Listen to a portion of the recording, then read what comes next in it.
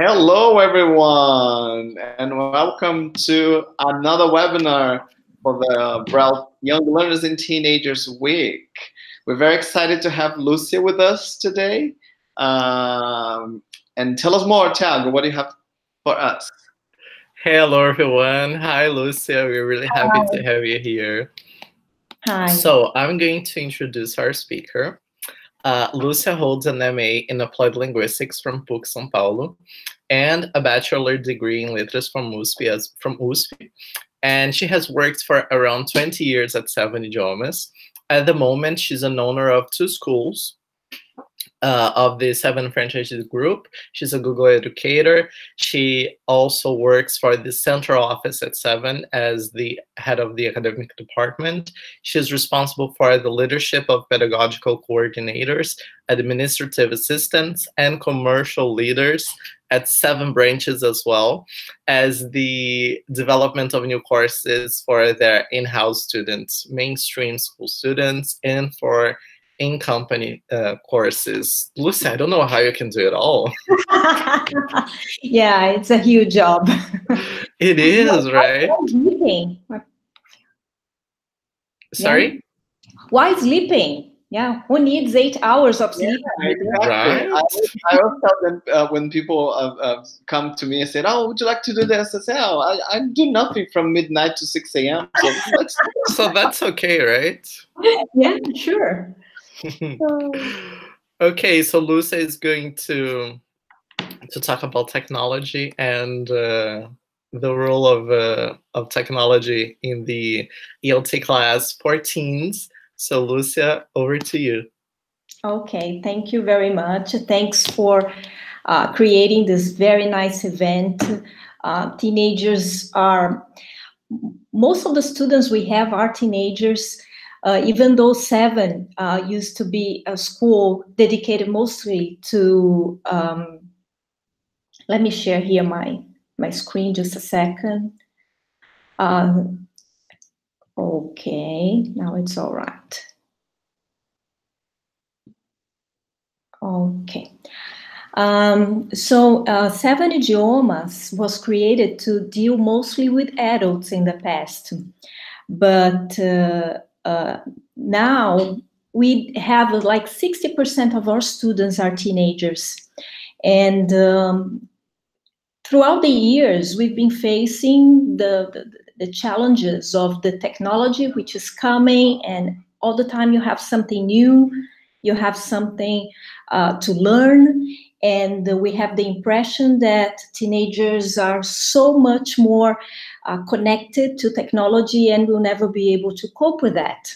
That's why I decided to work on this talk so we could perhaps discuss a little bit some solutions, some ways to deal with this challenge. So technology is everywhere. Technology is part of our lives. We are connected to the cell phones all the time. We are connected to WhatsApp and instant messages. And if that's so true for us, let alone to teenagers, even young learners. And the point is, our teen students, they establish different relationship formats, and they connect to to internet and to their peers and friends and relatives using internet. So their relationship formats are completely different from the relationship formats that we used to have.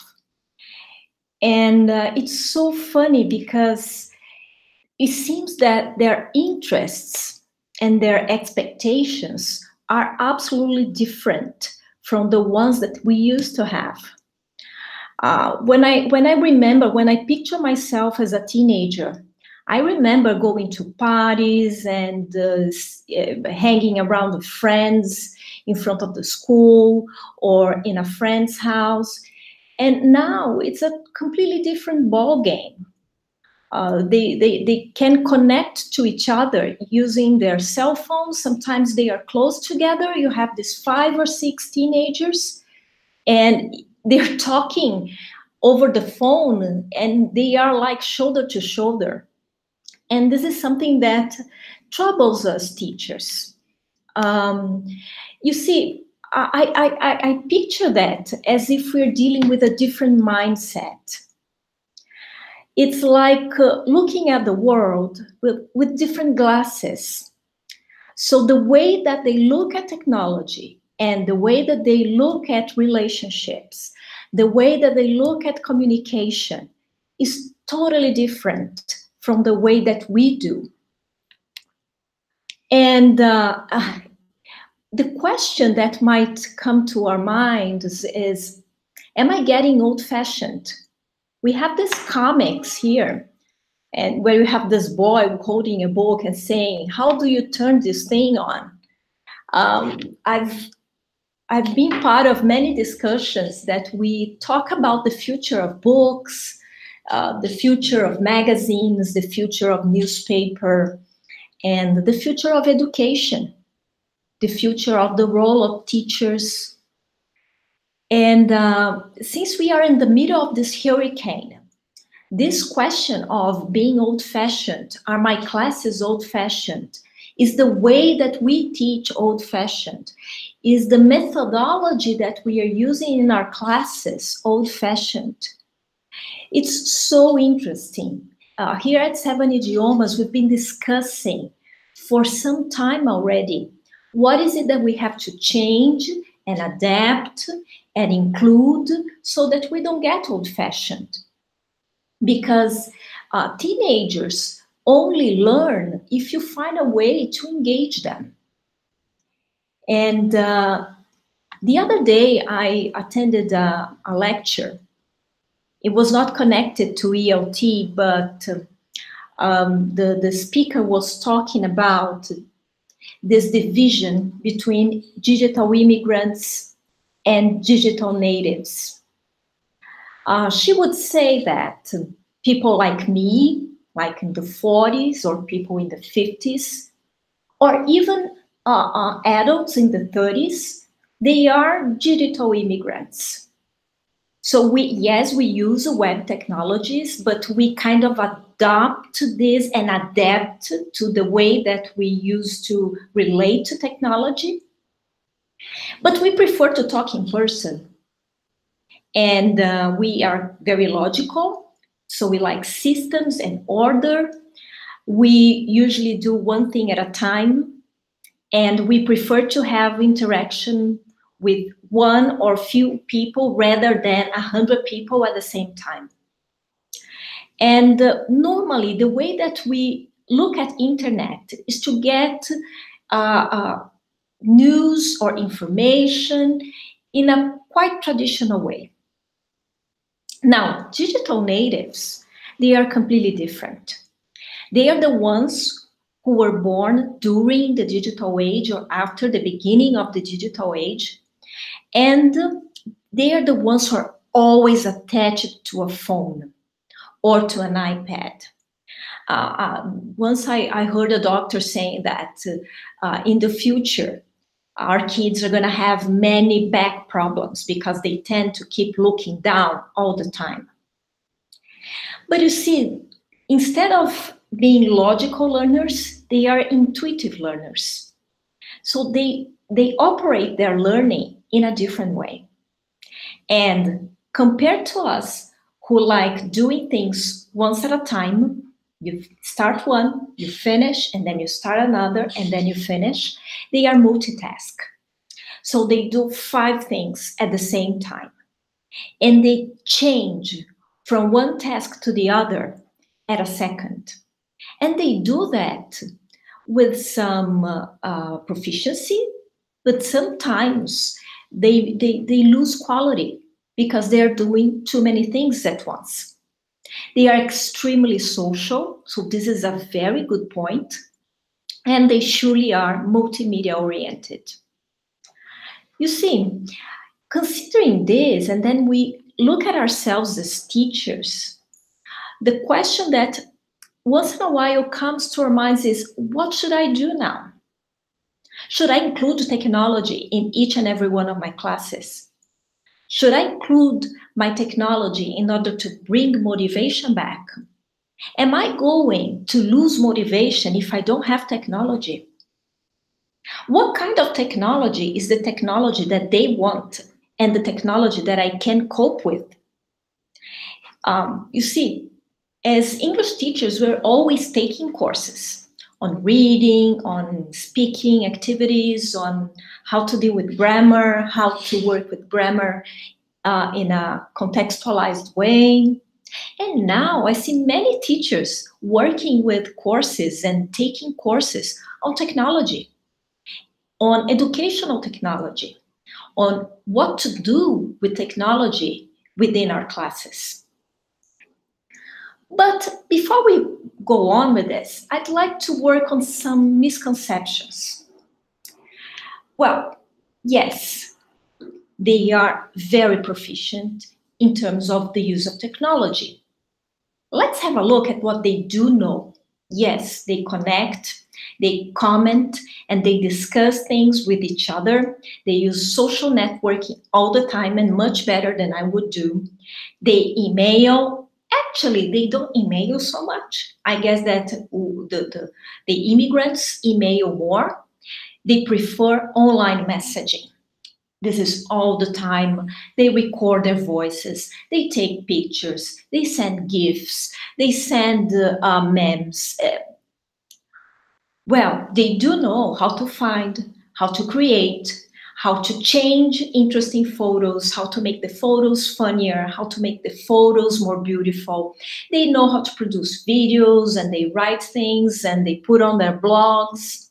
Yes, they join interest groups, they follow the groups they want, they find the groups that they want to follow. Well, of course, they play online games all the time. Sometimes I have a 12-year-old son, and it's a nightmare to look at his cell phone. He has like 100 games on the cell phone. I don't know how he doesn't get lost in the middle of so many apps. Something which is absolutely fantastic about teenagers is that they learn a lot using tutorials. The other day, my son, again, was learning how to put a wood stick inside a balloon without blowing up the balloon. And then, of course, he had to use oil. And of course, that he used the vinegar, the most expensive vinegar that I had. I mean, the olive oil, the most expensive olive oil that I had in the house, because he wanted to do what the tutorial was teaching him how to do. So they learn everything they want to using tutorials. And of course, they use a lot of knowledge and information on the web as a study tool for school. But I'd say I put this one as the last one because I guess that the other ones, like connection, videos, interest groups, games, and tutorials, are much more part of their everyday lives. So yes, they do know a lot about these things, and we get some kind lost if we want to do this or if we want to connect through these things. But you see, there are many, many items connected to technology that teenagers do not know. For example, if you ask them to search on Google or any other search tool, okay, yes, they go there and they write what they want to search. But when they need to make more complex searches, like when you have to find something that has two items at the same time in an article or in a piece of information, they don't know how to do that. Yes, they can produce many videos, but when it comes to PowerPoint presentations, they do get quite lost. They mess up the presentations. They put the pictures there, but they don't look good. They have difficulties using hyperlinks. It's quite funny to notice that.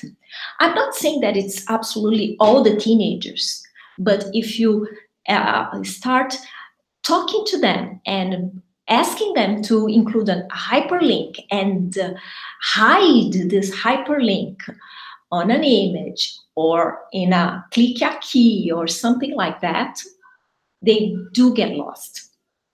Something that I've noticed as well is that when they have to share files or create collaborative files like docs or PowerPoint or sheets and so on and so forth, they also get lost. They don't know how to get the link and just share using the link. They tend to send the file.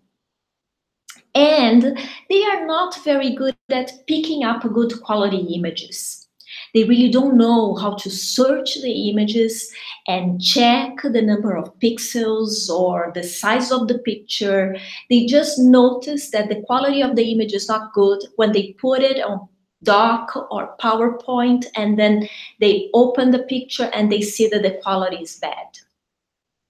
And something else, which is something that they should do because this is absolutely important, is that they have difficulties separating Facebook friends into groups inside Facebook. They tend to accept everybody. So everybody who asks for friendship, they say yes, yes, yes, yes, and they don't separate these people into groups, like a group for the family, a group for closest friends, a group for not general friends, a group for a volunteer work that this teenager performs, and all the people that is engaged in this kind of thing.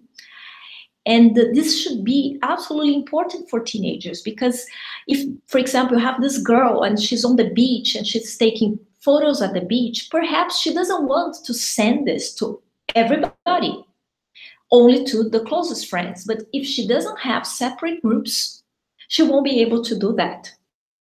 Well, we know that, of course, they're not so worried about this privacy as people my age would be. But then again, if they are, they have difficulties because mostly they don't have these groups separated on Facebook.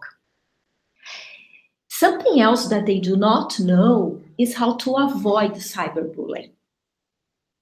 And this is absolutely important that they do know. They have difficulties to detect fake news and get rid of them, like gossip or even untrue information. And this is quite interesting. As if you notice the previous slide, I pointed out some technical items that teenagers do not know about technology. Here, I'm pointing out more behavior aspects. But you see, they are all connected to technology. Yes, they have difficulties to avoid isolation. It's quite common for parents or teachers or older friends to have to go and say, hello, there is life out of the internet.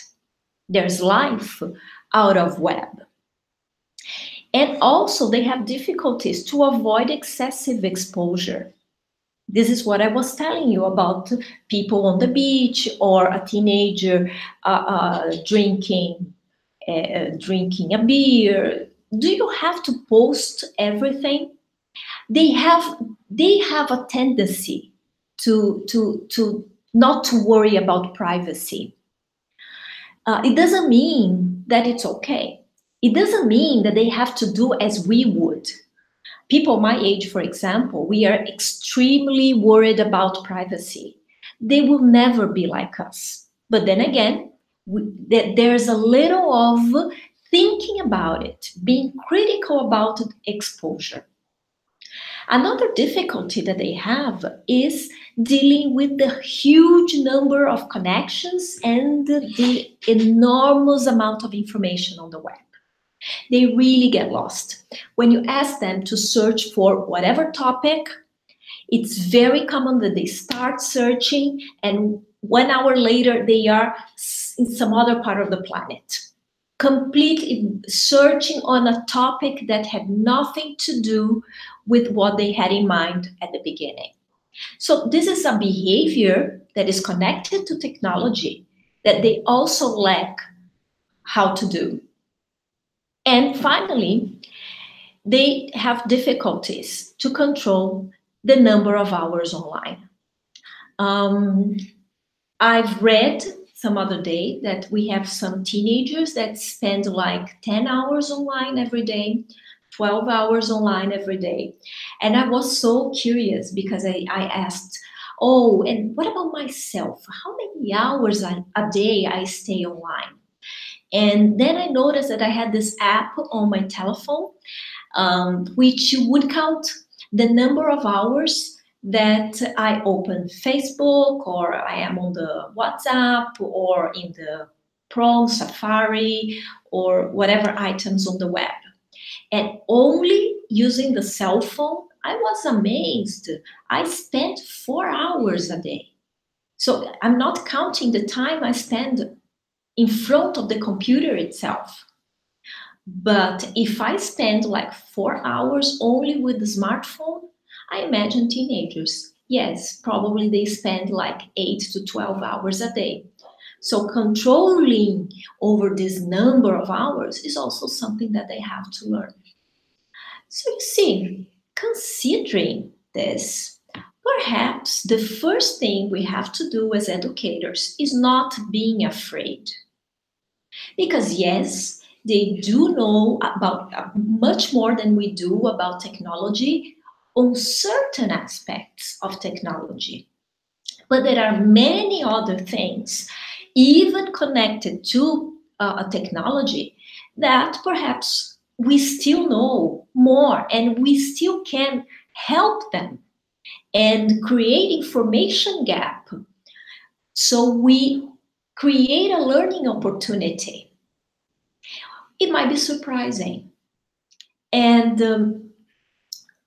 having that in mind, the question that we started asking here at Seven Idiomas with our director of studies, our pedagogical coordinators, teachers, and so on and so forth is, okay, they like technology, but what is it that they enjoy the most? I guess that this question came to us as a more concrete question to that previous one, which was, do I have to include the technology in each and every one of my classes now? Okay, and then there is this pedagogical coordinator at Seven São Caetano. Her name is Denise Cavalli. She's one of our teacher trainers at Seven Idiomas.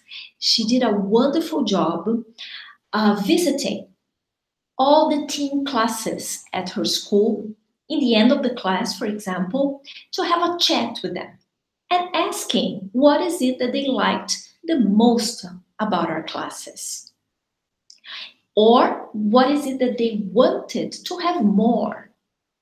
And we were surprised because yes, games like apps and games on the computer, on the iPad, on the tablet, yes, they came up as something that they enjoy.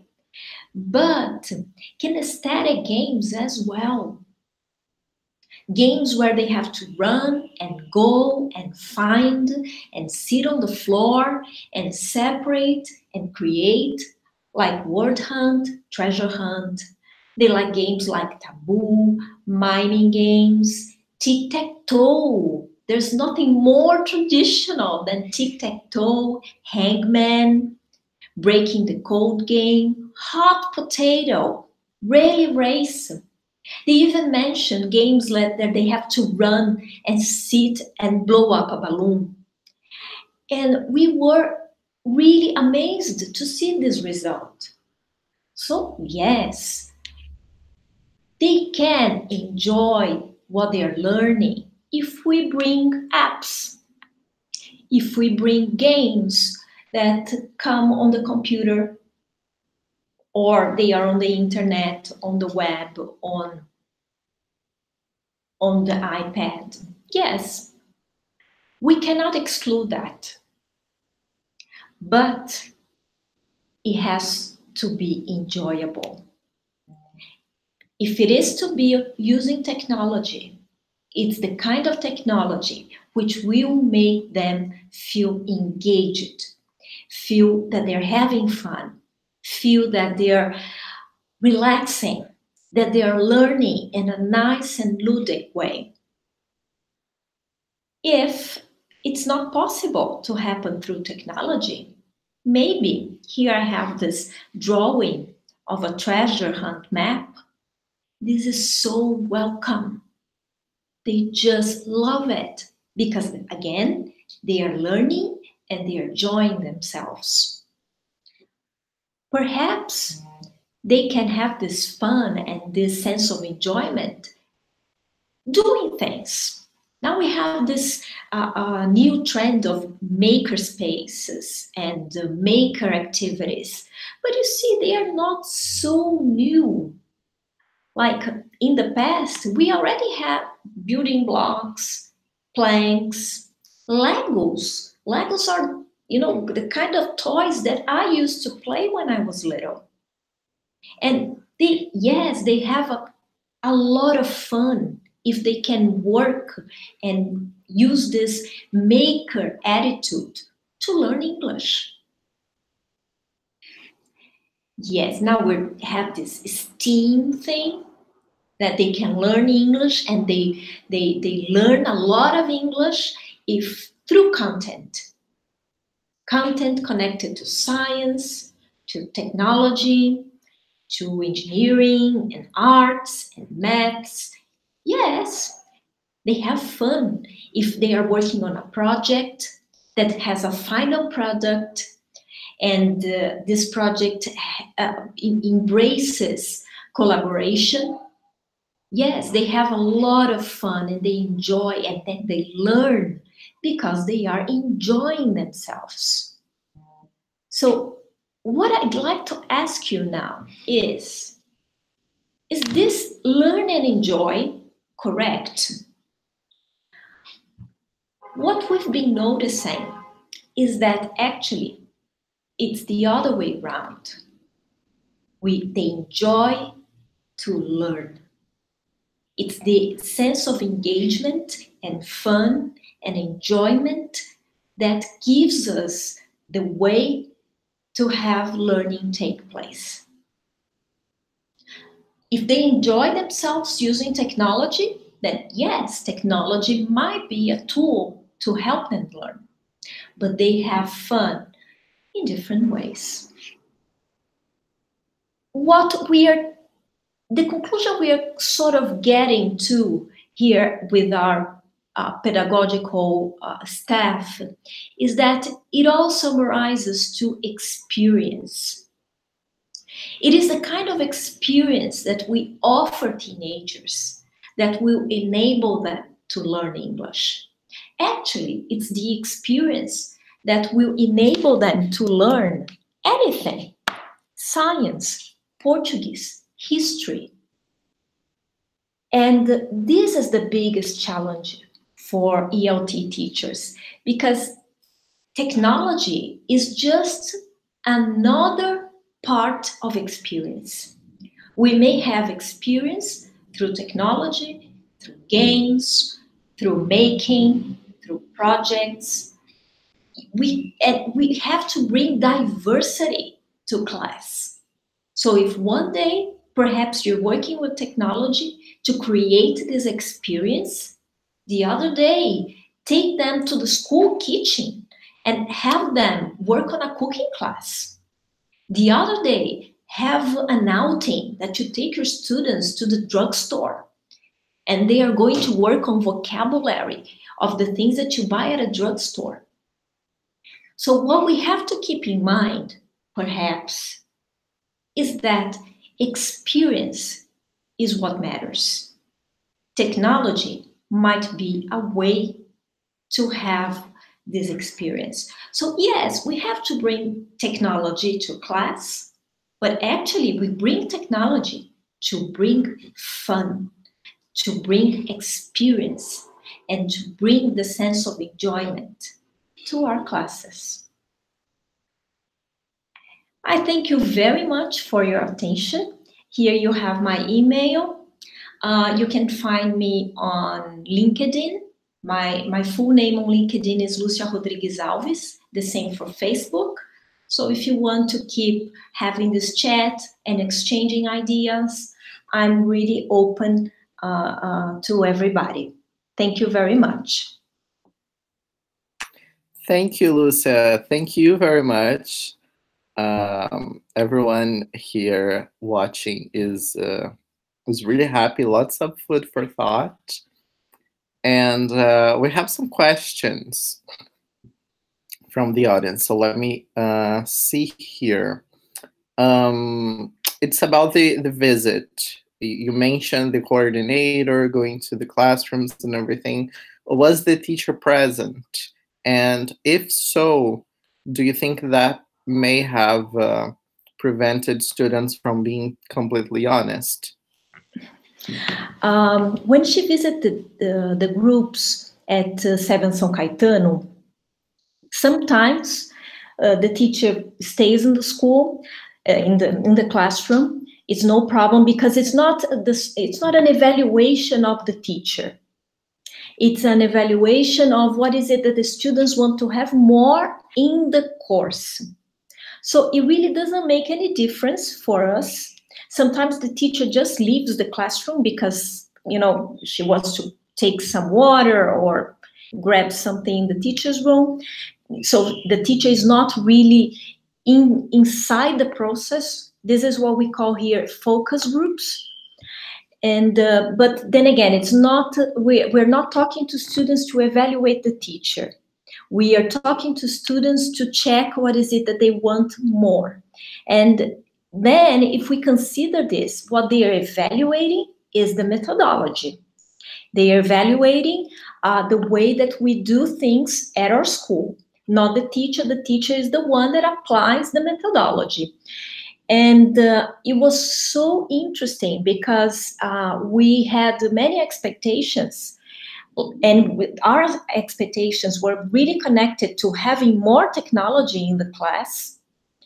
And when they came up with the ideas of having more games, more things to be done at the garden, to be done outside, to be doing sitting on the floor, and we were mesmerized because we were that sure that they would ask for more technology, for more things on the internet, for platforms or gamification activities and things of the kind.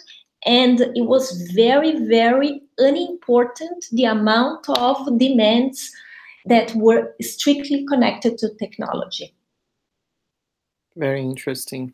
Alessandra here is asking on YouTube if you've had time to implement any of those changes in the classrooms. Yeah, you see, this pedagogical coordinator of ours, Denise Cavalli, she did this job in September. And then in October, we got together and I had a meeting with her because I was so interested in the results of the focus groups. And Seven São Caetano do Sul is one of the most important branches from Seven Idiomas that we have here in the São Paulo area. They have over 400 students only of this age. And so in October, we talked over these things because we were developing loads of materials connected to technology and looking at providers and distributors and all the people that had something technological to offer. And then after that, we sort of said, okay, stop everybody. And now, throughout November and December, we're having groups at Seven Idiomas. We had this meeting with all the pedagogical coordinators, considering the results of this research that she carried out to make decisions. And we have a shift of plans. Yes, we have to look at technology, but not for the sake of technology, but for the sake of fun, enjoyment, and engagement. And this makes the challenge much more complicated. But this is what we have to face.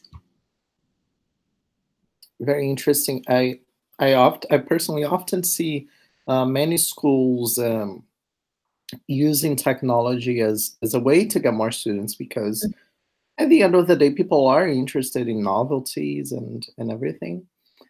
But it's very interesting to see that the students having this movement to go back to maybe activities and resources that are not necessarily technology related.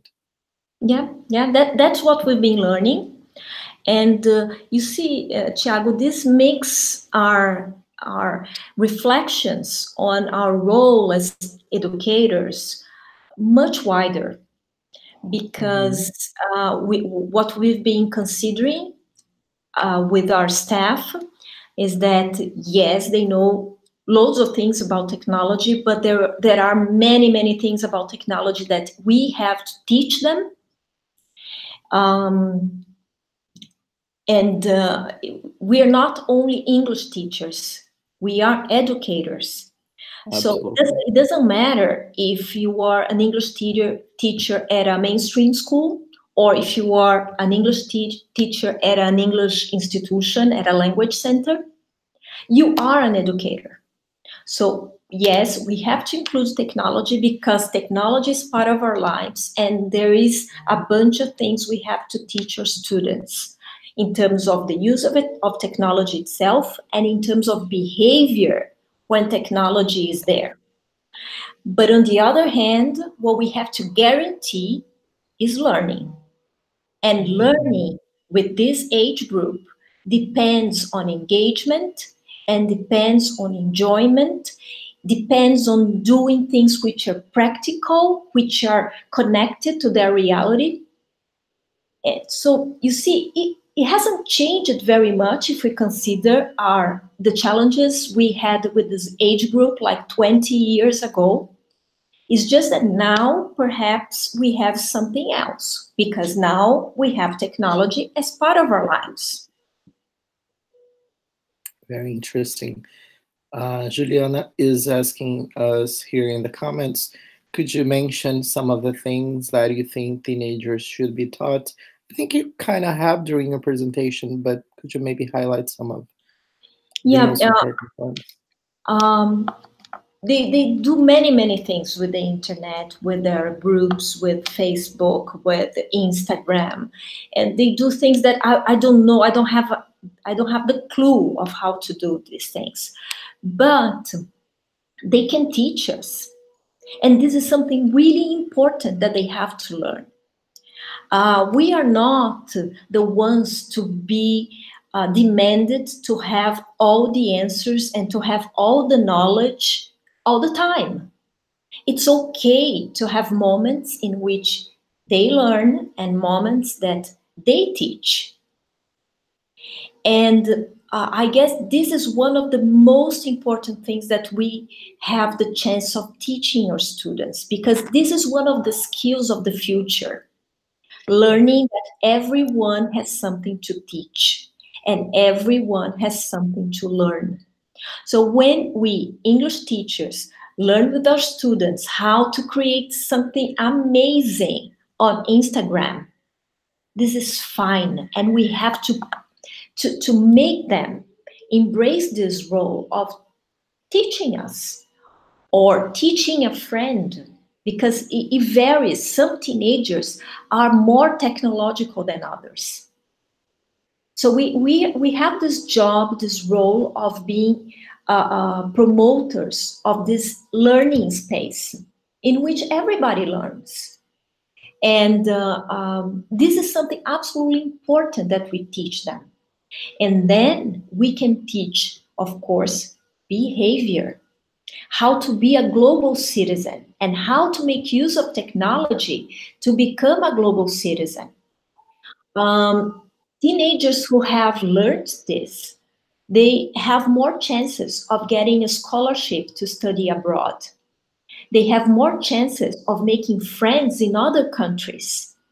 and getting things which they would never be able to get in Brazil, and they get because they have connections. So maybe our role is to have them understand that they can make use of technology so that they connect not only to the friends on the neighborhood or friends from school, but friends from Japan, friends from if they love rock and roll, they can connect to bands that they just admire, or fan clubs of people who have the same interest. So yes, we have a lot of work to do, and we can contribute not only to the learning of English as a foreign language, but to their learning as a global citizen. And this is so important for the job of an English teacher. We are not just giving language. What we do is to give teenagers an opportunity to be a person, a whole person, anywhere in the world.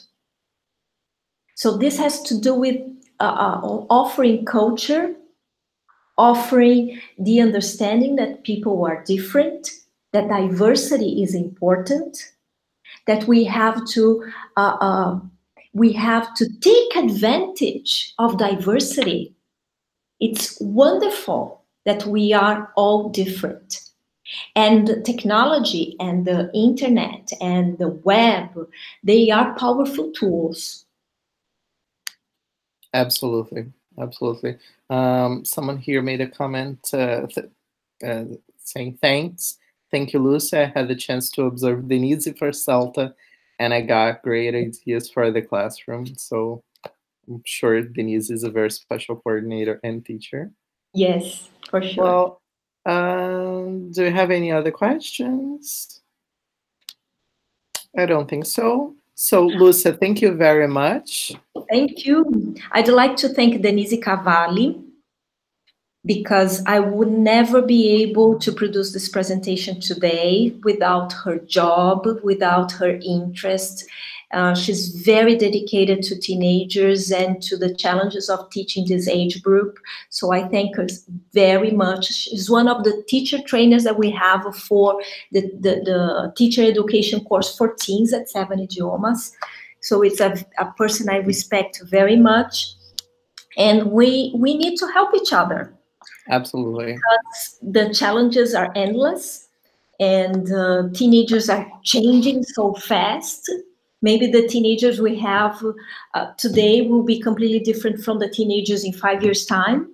And we have to catch up, because students are students and they will be students all the time. That's right. So again, Lucia, thank you very much. And very soon, starting at 7, we're going to have Claire Venables now talking about the little ones. She's going to give us a webinar entitled Being and Belonging in the Pre-Primary Classroom. So we're going to be back in 15 minutes. Thank you, Lucia, and see you all in 15 minutes. Bye-bye. Bye-bye.